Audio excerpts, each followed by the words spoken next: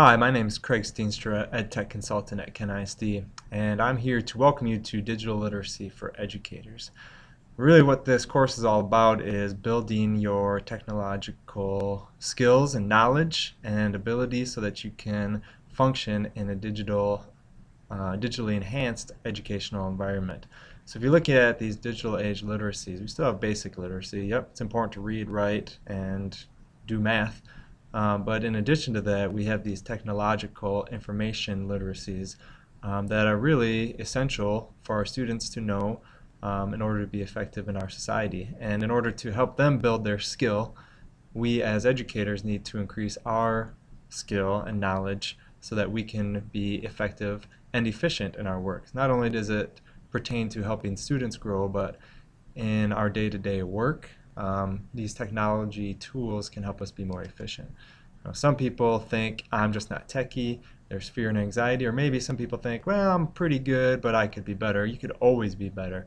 Whatever the case, wherever you are, I hope that this course can help you grow and to expand and to make progress and overcome whatever it is, whatever the barriers are to your work.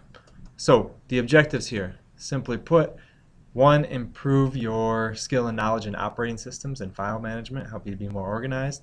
Increase your skill with web browser use, improve your use of shortcuts and search, and improve your use of multimedia. So those are your outcomes. Here's getting to it, and I'll be here to support you along the way. When you first get into the course in Edify, this is the screen that you will see. If you're watching this video, you've already seen to click this view lesson. But if you haven't yet, I want you to take the pretest. If you click that and follow the prompts, it'll basically be asking you to rate yourself on the different objectives in this course and give some reasoning to back it up. So it's going to set the benchmark for which will measure your growth at the end. So once you've taken the pretest, viewed this preview lesson, which will give you some information about orientation in the course and this video in particular, you'll go on to the course lessons. So if you click here, course lessons, here are the 4 lessons that you'll be going through. When you click into view the lesson, you will see the steps that you need to take for that laid out in sequence. And it will mainly be watching a primary video in which you'll be looking at different things and asked to experiment and participate. And then below there's a link to additional resources in which you can explore other links and resources based on your needs. Then at the end there's a simple assessment, one question asking you to go to the forum to share your learning there. So in the forum it'll look something like this. There's an introduction and then a forum for each of the lessons.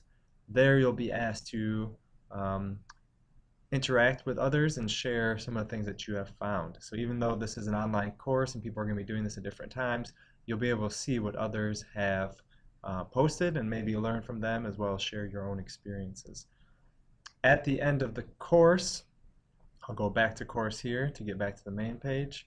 You'll be asked to take a final assessment and then see how much you have expanded and in what ways you have grown throughout the course. So I'll be here throughout the whole time to answer questions and guide you and support you along the way, and I hope you find this to be a valuable experience. So let's get going.